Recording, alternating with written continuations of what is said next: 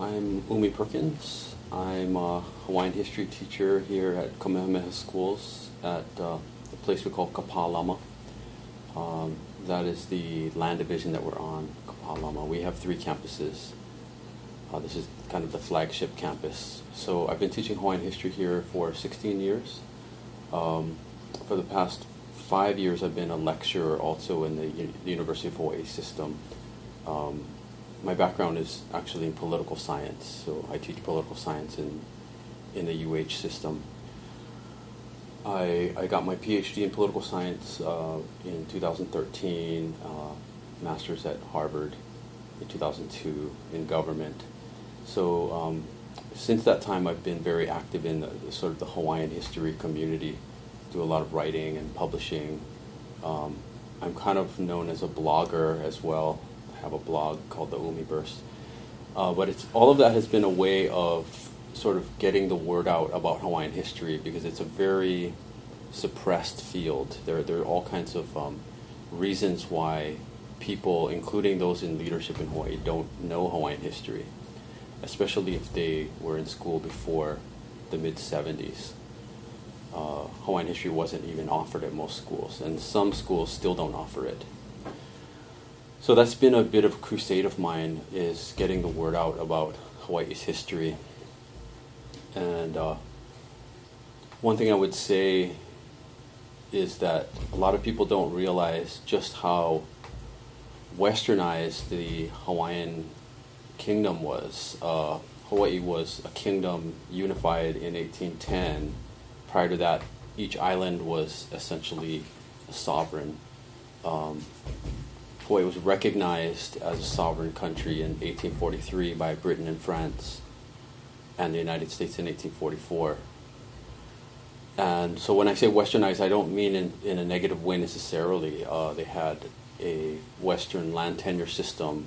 They had treaties with almost every country that existed at the time, including Switzerland, including Italy, the states that now make up Germany. Hawaii is actually older as a sovereign state than Germany or Italy.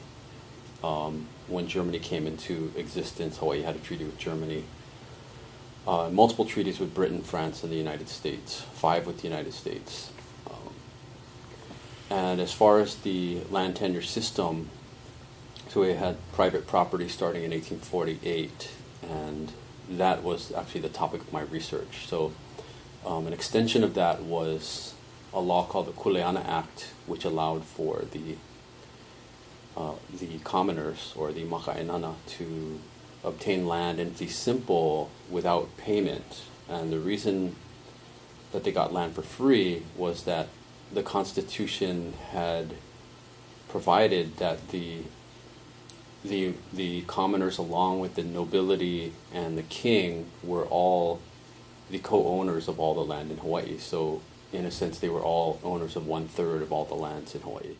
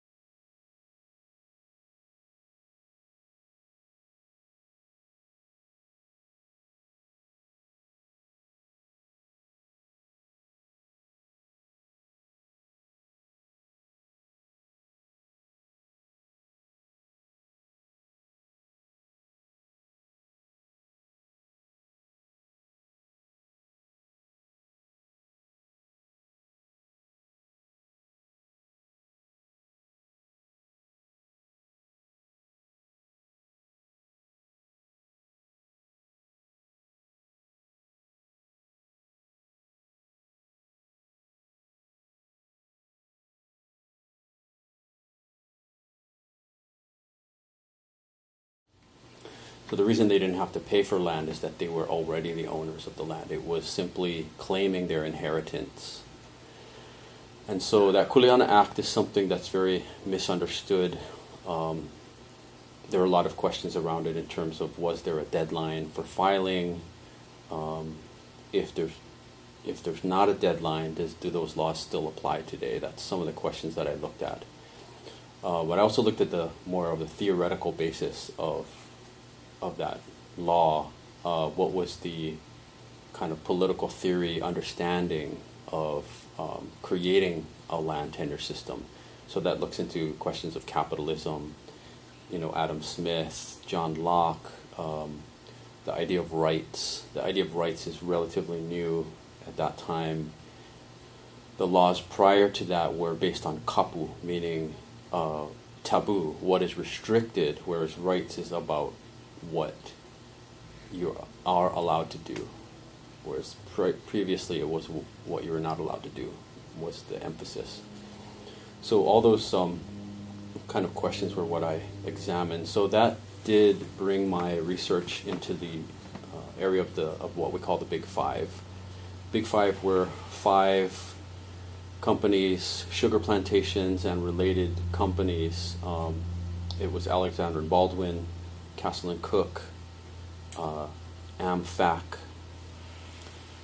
Theo Davies, and C. Brewer were the 5 companies. And they had a virtual monopoly on Hawaii's economy. And this was from the period of the mid to late 1800s until basically the mid 20th century, and even going into the late 20th century. And they all still exist. They're all multinational corporations, but they've diversified from the kind of agricultural-based industry that they originally were. There are a few other companies that were, if you would say that there was a big 6, 7, or 8, that would be companies like Dillingham, and even the Kamehameha Schools, where we now sit, is actually the largest landowner in Hawaii. So it's an interesting tie there with large landed interests. Most of them are sugar, but the largest of them all is a charitable trust whose purpose is to educate Native Hawaiian children. So things are a little bit more complex than just big money versus Native Hawaiians. But the interesting thing about the Big Five was really how tightly they held their control over Hawaii's economy. They had what we call interlocking directorates. So if you look at the board of directors of one Big Five company and another, there are massive overlaps in who is on those boards. And then if you expand that to lesser companies like Matson Navigation, which till this day brings in most of our products, or the railroads or the utilities, smaller plantations like Pioneer Mill in Lahaina or McBride Sugar on Kauai. It's basically the same 30 men on the boards of the Big Five companies who are on all the other boards of all the other companies. So the upshot of all of this was that a connected issue was land was also concentrated. By 1960, 79 owners owned 96% of all the land in Hawaii. It was, the term oligarchy is used here because it was probably the best example of an oligarchy almost anywhere in the world. So people come here and they see the price of housing, and there you have it. It's supply and demand. There was very, very little supply available. It's more like 20 to 30% of the land is available for purchase, but in 1960 it was only 4% was even on the market at all. The rest of it was tied up in these large trusts, which used their influence to manipulate the laws so that their taxes would be very, very low. Some of that is still going on today. Some of those same companies are involved in the newest development boom. There was a big boom in the 60s that followed statehood, and then there's been a second boom now with the development of Kaka'ako. So they're building 23 towers as we speak, and it's the same players with just a few new ones like Howard Hughes. And they're using the same tricks in terms of creating real estate investment trusts that are tax exempt or tax deferred. So a sort of social result of all of this was that those in power had very little interest in providing for the needs of everyday people, their employees. So the effect was a very, very underfunded public school system and a fairly overdeveloped private school system. So Hawaii has historically had some of the lowest per capita school spending of anywhere in the U.S. and the highest private school attendance rate. Honolulu has 39% of students in Honolulu go to private school. Just by comparison, on the continent, it's between 5 and 10%. And most of those are Catholic schools that are relatively affordable, not $18,000 to $25,000 private schools, which is what we're looking at in Hawaii. That's made Kamehameha extremely competitive to get into because we subsidize our students. So Kamehameha becomes a pretty central player in many ways in education, but also in real estate development. They're pretty capitalist, to say the least, in their style of management. They've been trying to infuse Hawaiian ideas into that, but still the rules work the way that they do.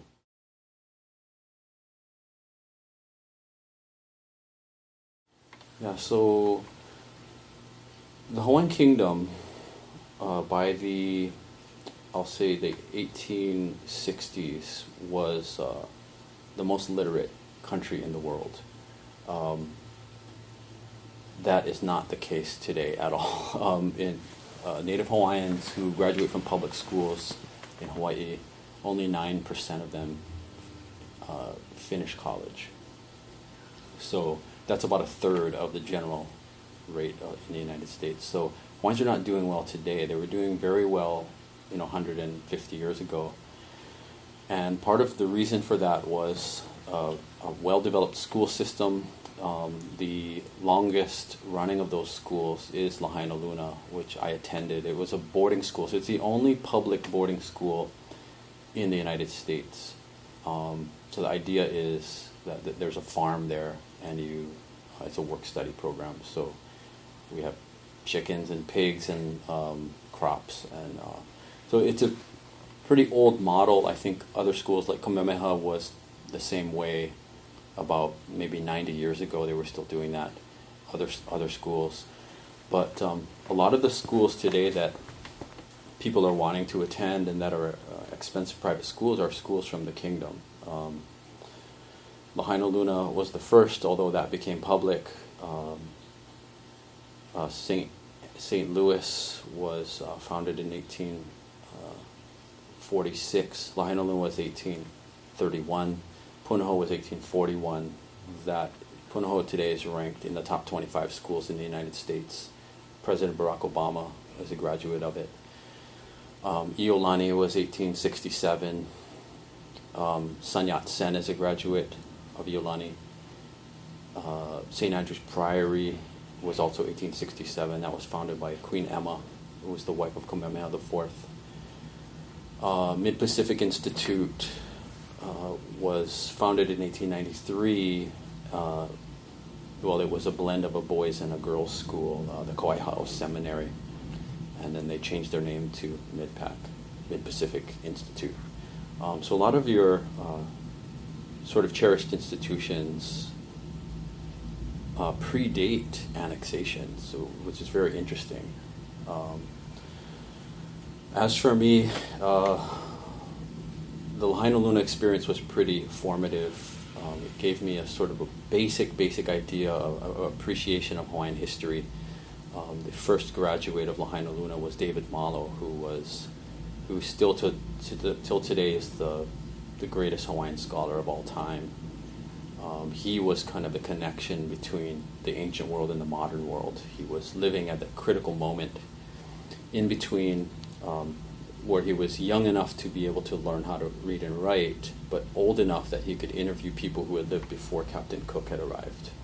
So he's at that critical juncture there, and a lot of what we know about ancient Hawaii is thanks to him.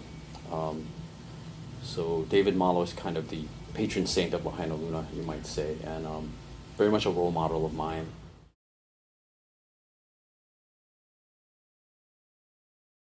So, my mother, Lealoha Apo Perkins, is a very unique figure in sort of the Hawaiian intellectual scene. Very much ahead of her time. The idea of a Hawaiian woman with an Ivy League PhD was just unheard of at the time. So I think that that's the context that I grew up in, and I'm one of the first second generation PhDs. I think I'm the second generation Hawaiian PhD, because Hawaiians have not been getting PhDs for very long. It just Hawaiians didn't go to college at one point. It was just something that was not done. That's changing. So there are quite a few Hawaiian scholars now, and the field is starting to get into more specializations instead of generalists. It's getting away from just history into the sciences and other kinds of things. So that's a positive sign. And she was very much at the forefront of that. She knew some of the scholars who bridged the gap of the 20th century. People like Merikavena Pukui, who was working at Bishop Museum in isolation, preserving the culture almost single-handedly with the help of that institution.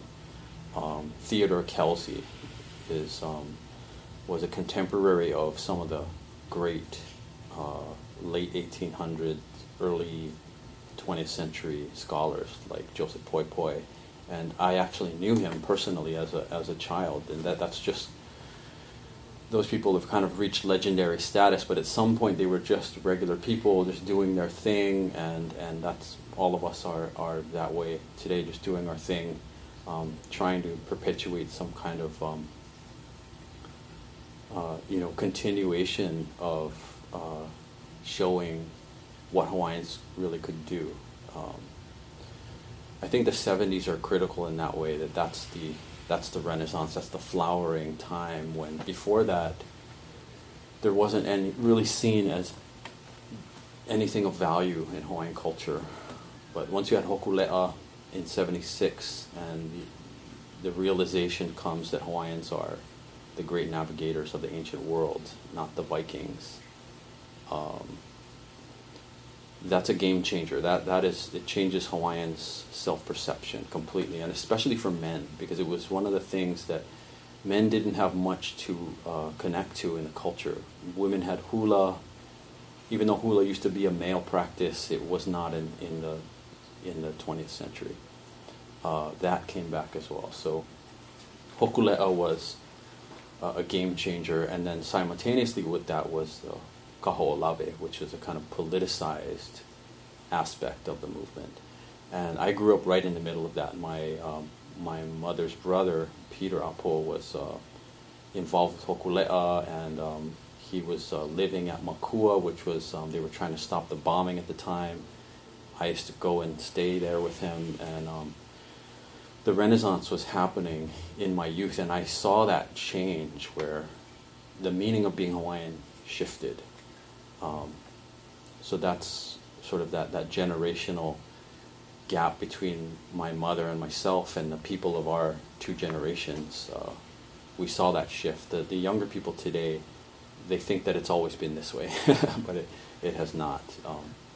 There was a time when almost nobody could speak Hawaiian, and now we have thousands of Hawaiian speakers. My daughters can speak Hawaiian.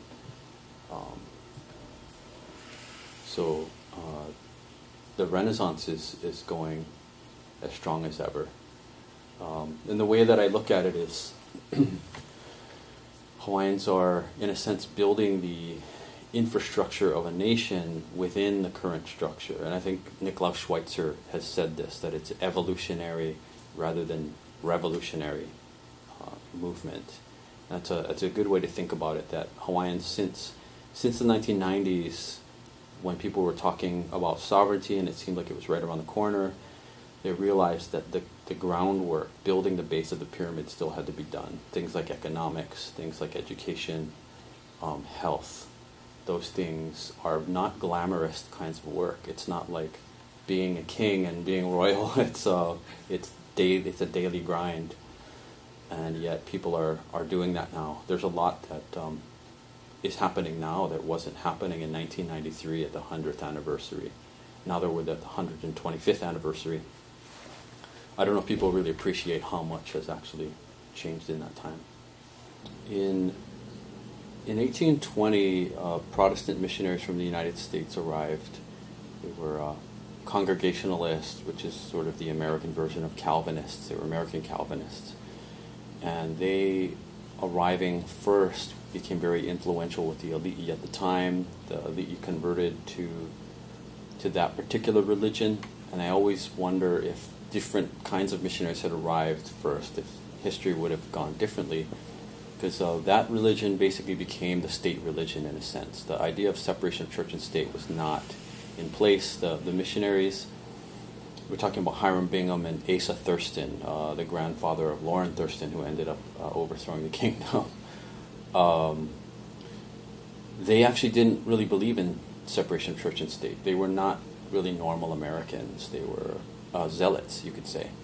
And so in 1829, when Catholic missionaries arrived from France, they were very much discriminated against. And I always imagine what the Hawai'i must have been thinking. They must have said, well, these are Christians. You told us Christianity is good, and missionaries are saying, no, that's the bad kind of Christianity, right? So just don't listen to them. So Catholics for 10 years are not allowed to do any kind of mission work at all. They convert a few people just in the countryside, and those people are actually, in some cases, tortured. They're not given any land to build a church or a school. And so in 1839, after 10 years, what some people have called the Dark Decade, they complained back to France, and France sent a gunboat captained by Laplace. The ship was called L'Artemis, and they threatened the kingdom. And I think they realized, along with the help of some of the missionaries who had left the mission and become political advisors, they realized they had done something wrong in terms of the way that democracies and modern governments are supposed to work. So the former missionary Gérard Koch actually hid some documents that prevented Hawaii from being incriminated and actually overthrown by France in 1839. And so they reconciled with the French, and they passed a law called the Edict of Toleration. So that allowed any form of Christian religion to be practiced in Hawaii. So the upshot of that was I believe it was the Marianists were able to start St. Louis. Now they were first able to start St. Louis out in a place called Ahuimanu, which is about a 2-day trip from Honolulu. So they said, yes, you can have land, but it's out in the middle of nowhere. Eventually that school moved into the city. But it was only 4 years later that 3 diplomats from the kingdom traveled to France and got recognition first from Belgium. And the King of Belgium sort of put in a good word with his niece, Queen Victoria, and his cousin, King Louis Philippe, I think it was, and said, the Hawaiian Kingdom, they have all the ingredients of being a recognized country. And so Britain and France recognized Hawaii together in a document called the Anglo-Franco Proclamation, and it says that they promised never to take possession of the islands in any form, even a protectorate, and they have thought it right to consider reciprocally together the Sandwich Islands, which was called at the time, as an independent state. So that was signed on November 28th, 1843, and that date became a Hawaiian national holiday called La Ku'oko'a, which means Independence Day, basically. And Independence Day was a day that was celebrated in the kingdom for several decades, but as the sugar planters took control, because it was in late November, they said, we're not going to celebrate this anymore, we're now going to have Thanksgiving. And so that holiday was sort of overwritten, and you might even say colonized. So it's only now beginning, just barely beginning to be recognized. And this past year was the first year Kamehameha ever observed it. So those kind of changes are slow.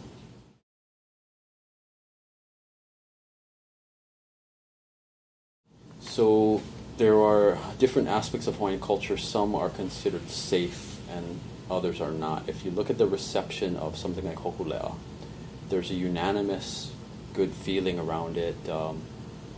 It's considered an unqualified good. There's no opposition to bringing back Hawaiian navigation practices. If you look at something like the sovereignty movement, it's a very different case. So at Kamehameha, we have a class in Hawaiian culture that 9th graders take. These are 14-year-olds, and then we have a Hawaiian history class that 12th graders take, which are 17, 18-year-olds. And Hawaiian history is much more controversial because now we're talking about the nation state. We're talking about how did that nation state cease to exist. Normally, if you're sovereign, that sovereignty just doesn't vanish without a treaty, and yet allegedly that's what happened in Hawaii. So this is very controversial. If there was no treaty of annexation, then legally there was no annexation, and so Hawaii continues to exist under occupation. The idea of Hawaii as a sovereign entity still exists, and so that's a very controversial thing to teach in a high school. So if we're getting to the question of is there pressure on us to teach certain things, I think what a lot of teachers have done is they find their space where they feel like they can do their work. And it's not just Hawaiian history. There are other teachers who find these kinds of spaces. In Hawaiian language, you might call them kipuka. A kipuka is when there's a lava flow, sometimes the lava flow misses a little space of land. So it's a green forest surrounded by lava flow, a very small one. And in that space, life is still happening. The devastation hasn't touched it. So as a metaphor, we would call these kinds of spaces where we can practice culture, cultural kipuka. And that's the idea of the Hawaiian scholar Daviana McGregor in ethnic studies. I think some of our classrooms are like cultural kipuka because we're not high up in the institution. We don't have to speak directly to the trustees or to the outside community very much. We can kind of do what we feel is right. We have some autonomy. As far as pressure, the main pressure is just the structure of the curriculum itself. We have a U.S. history class. We have advanced placement U.S. history. There are a lot of restrictions on what you can teach in that kind of context. You can't just do whatever you want and turn it into some kind of radical Hawaiian class. You have to stay with the parameters of what's required, especially because it's a national standardized test. And I'm going to be teaching advanced placement government next year, so I'm going to be experiencing some of those constraints. So I'll see how that goes. I'm going to continue to teach Hawaiian history, though, so it'll be an interesting contrast. And then the question of the culture, I think the extent to which we can teach Hawaiian culture here is we have quite a bit of leeway, and one of the main constraints is simply our schedule, the bells that ring.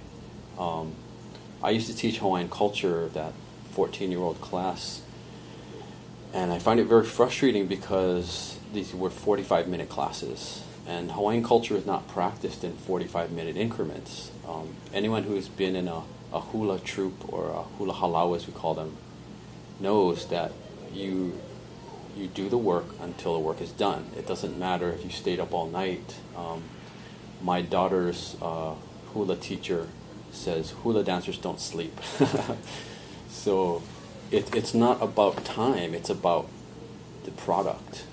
And so to try to teach Hawaiian culture, which is supposed to be done that way, within the constraints of a bell schedule is very frustrating. That's a small constraint, but it really makes a difference. So we've extended our classes now to 80 minutes. So now we have an 80-minute window, which is better, but I'm glad that I don't have to try to teach culture within that time frame. It's not really a culturally appropriate way of doing it. But that's not anything like political pressure coming down on us. We can talk about traditional Hawaiian gods, for example, even though this institution is technically a Christian institution, it's not so zealous that they want us to pretend that there were no Hawaiian gods. There are people like that, but we're not facing that. So there's kind of good and bad.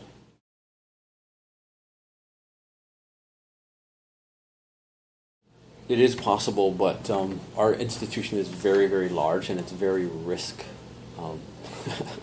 It's a corporation. It's an $11 billion corporation that runs a school, so they're very aware of risks, and so they have committees that have to approve anything like that. It's a little bit ironic because we have so many resources, and yet we're very restricted in that kind of flexibility. An alternate model is the charter school model.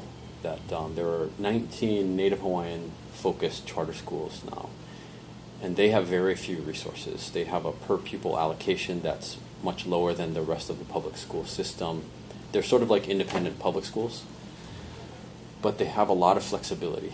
Because they are not beholden to the Department of Education and the way that they mandate the school day should go.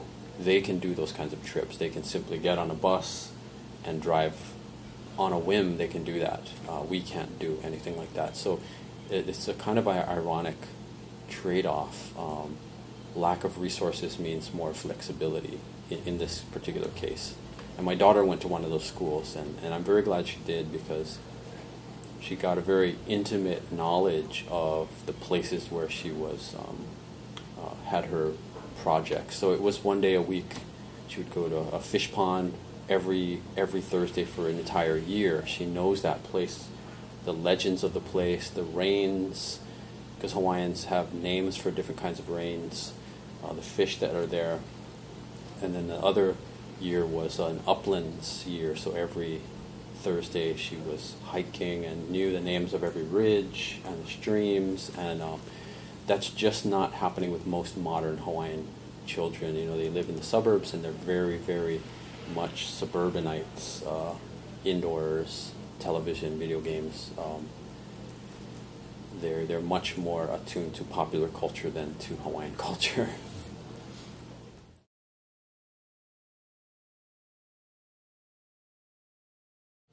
In the 1980s and 90s, there was an exchange with New Zealand. And so we had some students who spent either a semester or a year in New Zealand at a school called St. Stephen's.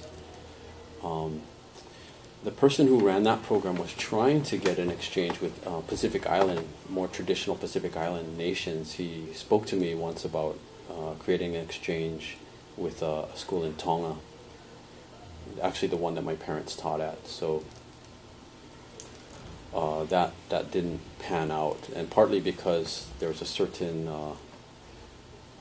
institutional culture here that creates an expectation that everything's going to be first class. You know, that's not the reality in Pacific Island nations, which have a GDP of $200 million a year. You know, $200 million is what we spend as an institution a year, as one school. And that's the whole GDP of that country. So it's a whole different lifestyle. And that's kind of institutional culture issues that a lot of people are blind to. That for myself, having been in a lot of different places, I can see them clearly. But they say institutional culture is invisible, and so it controls everything. It's one of those issues.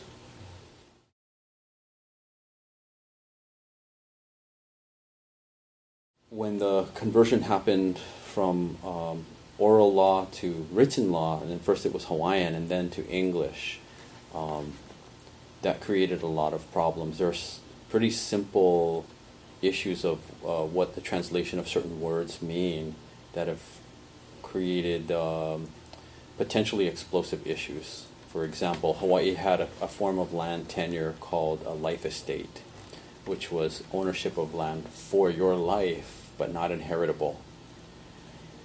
And there was a word in Hawaiian for that that was similar to the word for fee simple, but not the same, and a lot of those lands were simply considered to be fee simple and inheritable when they're actually not. So there are people today who think they own land and actually don't, because it traces back to a life estate. And the crux of the problem is the language. And that's just a basic problem. If you're talking more deeply in terms of cultural understandings, should land really be owned privately? What does it mean to steal land? All those things are complex, because there's a kind of a charge out there in the community that foreigners stole land.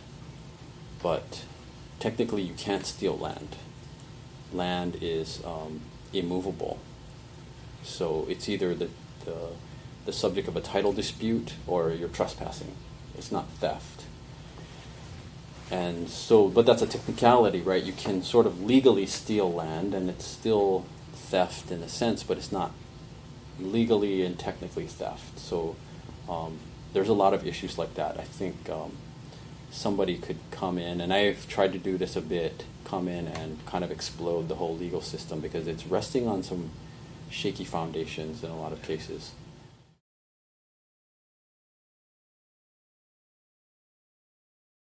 So when I was in Tonga, I was there from age 9 till 14, and when I was at the beginning of high school, so 13 years old, I was the only foreigner who opted to take the Tongan class. The rest of the foreigners were sort of exempt. You could have a free period.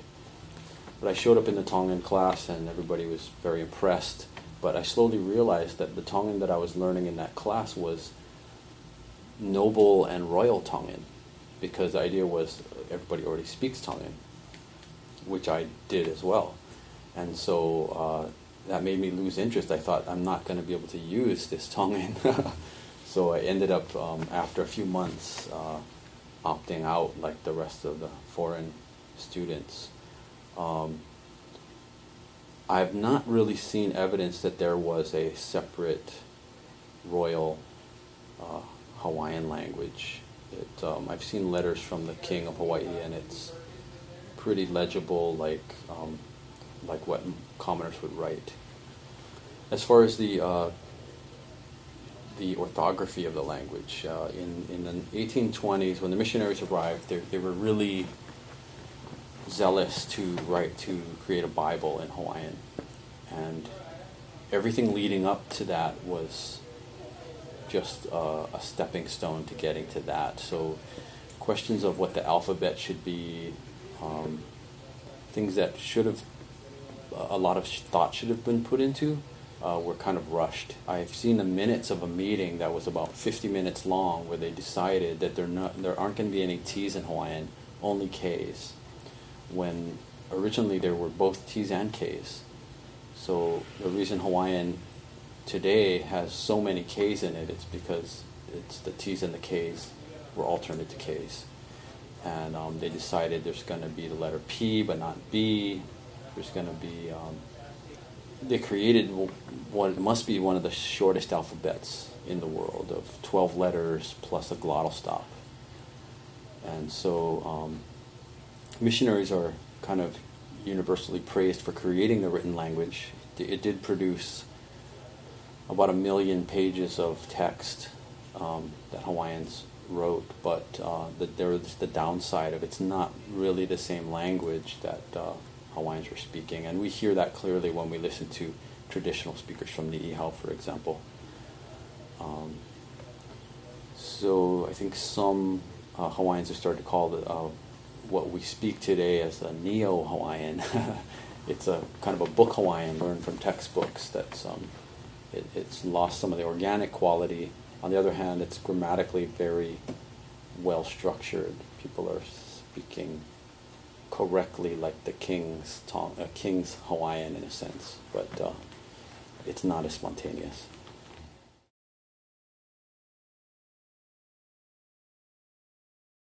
I think my dream is connected to my mission. I would like to see a Hawaii where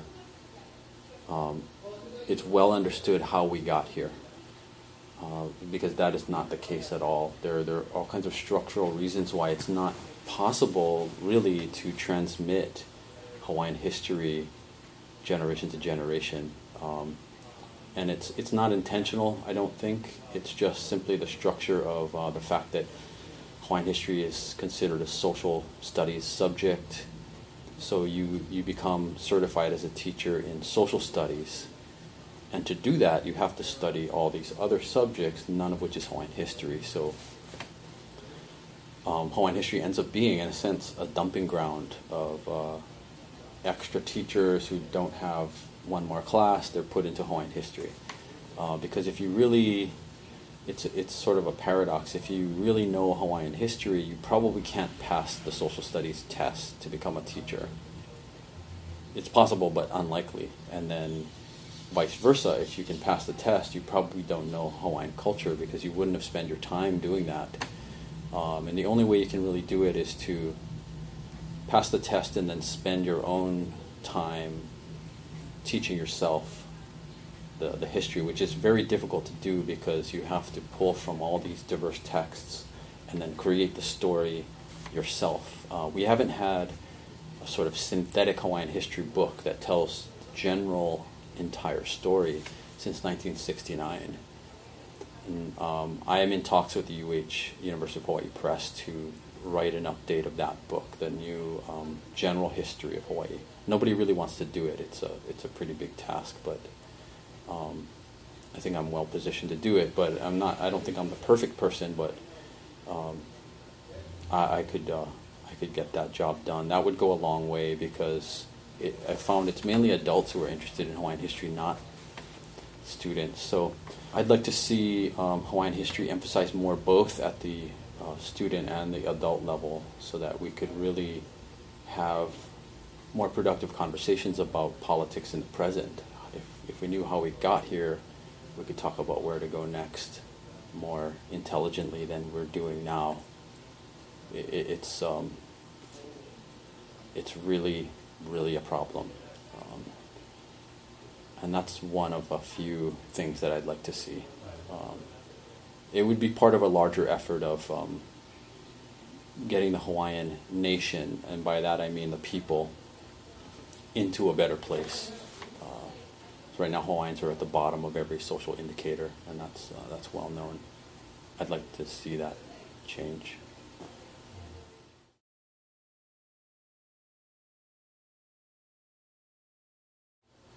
So there are efforts for a sort of restoration of the Hawaiian government, and Switzerland has been one of the most helpful countries in this effort.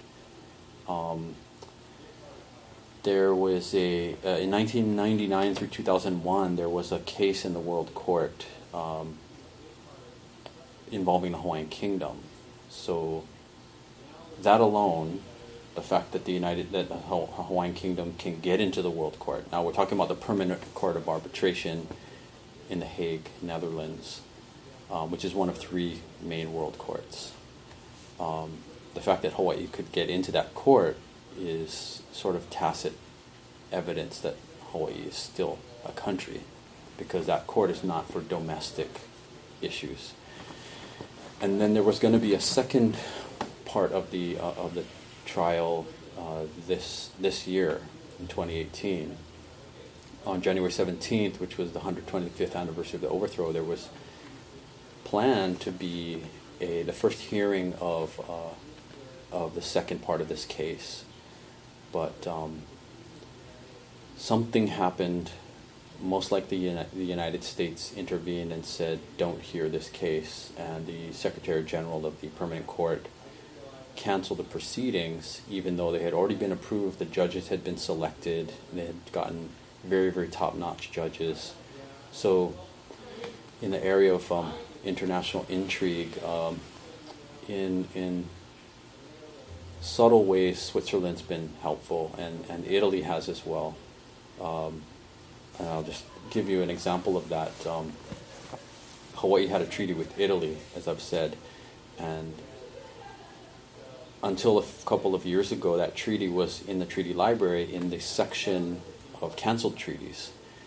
But an Italian researcher looked into this issue that I'm talking about and informed the government, and they moved that treaty into the active treaty section of their treaty library, which is in Turin, or Torino, former capital. And so in small ways like that, European countries have been more helpful than other countries.